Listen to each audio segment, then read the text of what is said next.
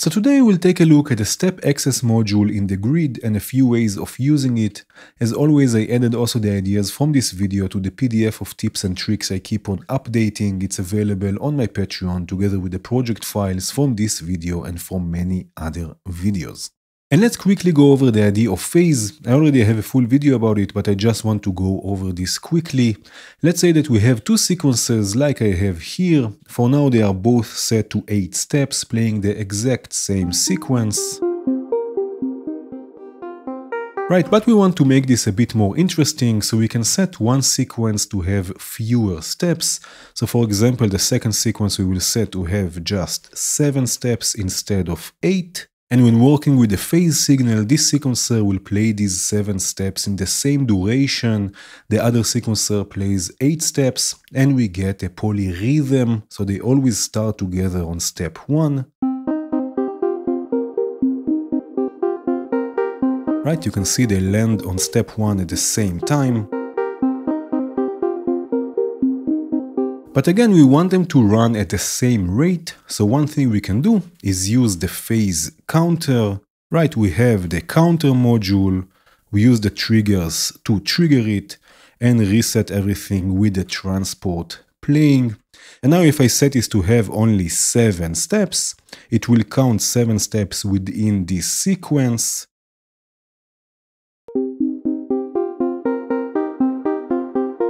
Both sequences run at the same rate, but one has 8 steps and the other has 7. You can see, by the way, that the sequencer itself is still set to 8 steps, but the counter makes sure that it will count only the first 7. Now the disadvantage here is that it's a relatively complex setup for something like this, but we also have the transport module. Right, this one here. In this case, we just deal with one module, and again, we can set it to have a length of 7. In this case, also the sequencer has to have 7 steps. And now again, both sequences will run at the same rate, but one of them will have fewer steps.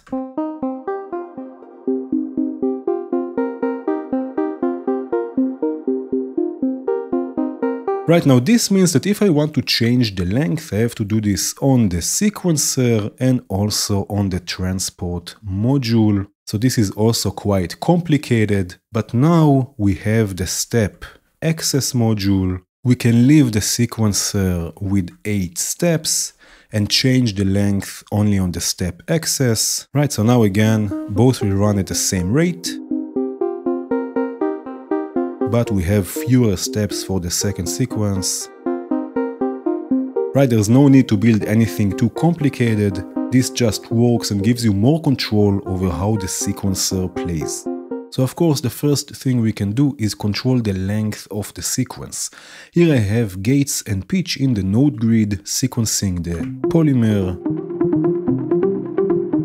Right, and now I can add variations simply by controlling the length. For now it's set to 16 steps, but I can go down to 10, 7, right, and so on and so forth. And of course, we can do this also externally.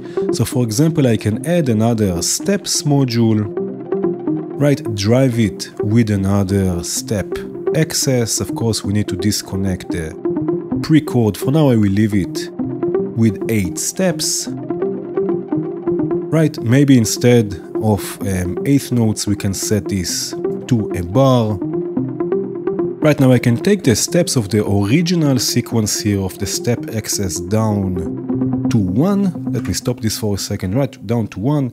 And now I can control the length with the second step sequencer, adding 15 to it. Right, so again, maximum of 16. I just map this. I map this a bit and then I go out of it. And then here I can change the exact value. So I will go with 15. Again, maximum of 16. 15 plus 1 gives us 16 steps. Now if I take all the steps all the way up, right, have a look here. When I hover above the 1, you can see it says length 1 and 16. So we have now 16 steps. Right, but now I can start adding variation. right? Taking the length a bit down, or maybe this one. Right, and again, if I hover this, have a look here, right, 16, 11, again 16, 11, and 5.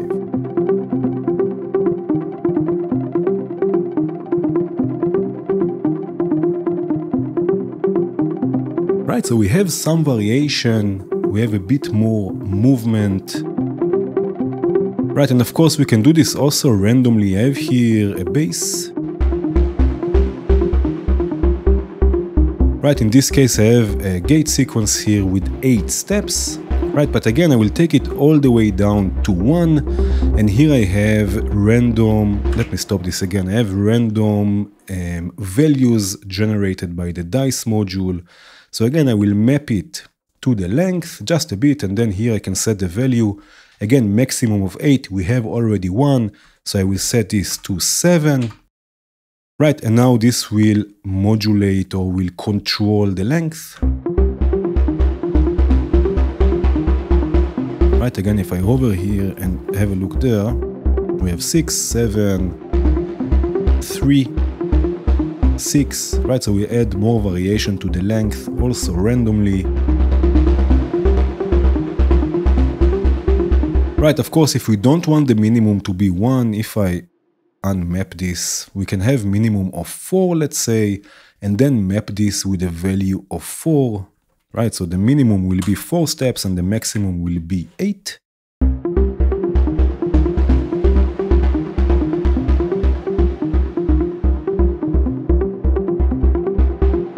Right, 5 steps, 8 steps. I have here a few more voices. I have here a kick, hi-hat, and a ride.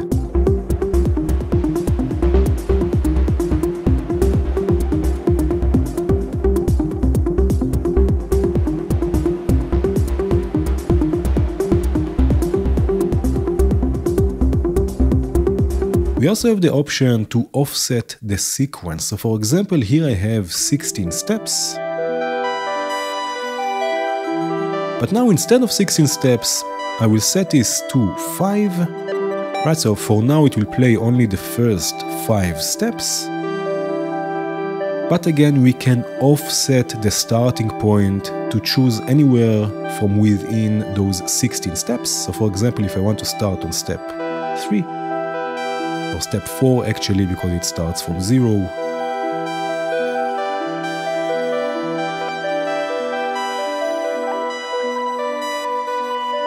Right, so like this we have 16 values to choose from and 5 steps as the length, and again also this we can do externally. So I have here another step access and another steps module. Right, and now I can just control or map the offset. I will go with about 10, so it will offset maximum of 10 steps.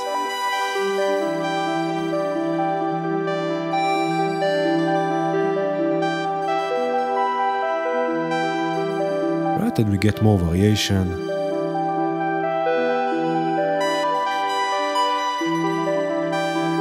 Right, instead of just repetitive 5 or repetitive 16 steps, we have something that has a bit more movement to it, and of course also here we can do this randomly. So again I have here a base. Right, in this case I have again 16 steps. Right, but within those 16 steps it will play only 7 steps, and again also here I can offset it, and also here I'm using the dice to generate random values, and I will just map this. Let's say in this case the maximum of, let's say, 5 steps.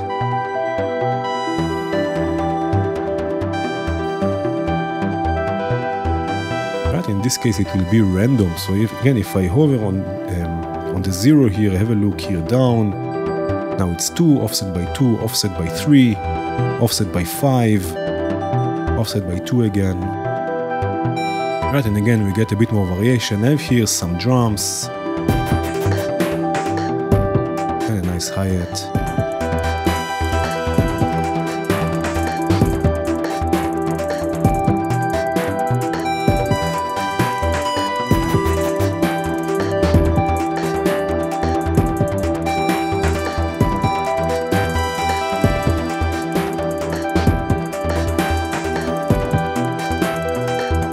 Something interesting to know about the step access is that it will always play the full length of number of steps you set, even if the overall sequence is shorter.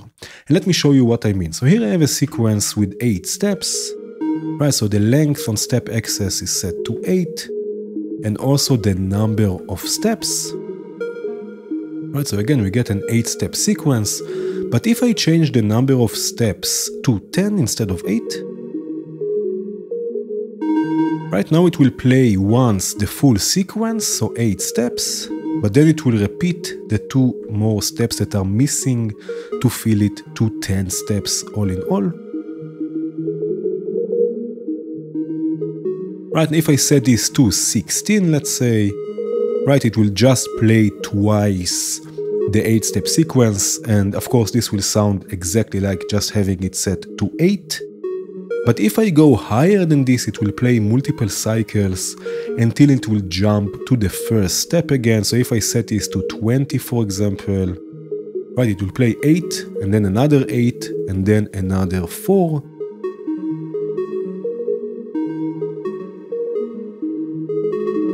Right, you can see it plays twice 8, and then it repeats the first 4 to complete these to 20 steps. Right, so like this again, you can add variation without having to build any complex setups. Another thing about the step access, we have here also note values. Right, so you can change the note values, and you can also change this sort of with the length. Right, so here the sequence has 8 steps, here also it's set to 8. If I set this to 4, it will play twice as fast. If I set this to 16, it will play twice as slow. Right, so again, like this also you can add variation, you can control or modulate the note values or control this number here. So for example, I have here another sequence that I'm going to change the overall length, this 8, right? It will, with these 2 steps, will change it to 4. So I'm going to modulate it down with a value of -4.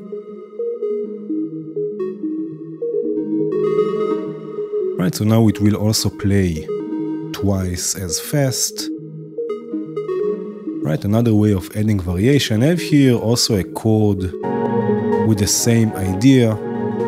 I have here a total of 8, but it will play 14 steps. Right, so it will play 8 and then it will repeat or reset after 6 more steps.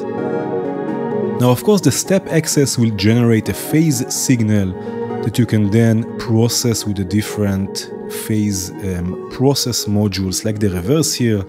So I have one sequence playing forward, one sequence playing in reverse. I have here also a bass, again with the same idea. In this case I have it set to 7 steps, but it will play 25. Right, so it will play 7, and then another 7, and then another 7, and then 4 more steps.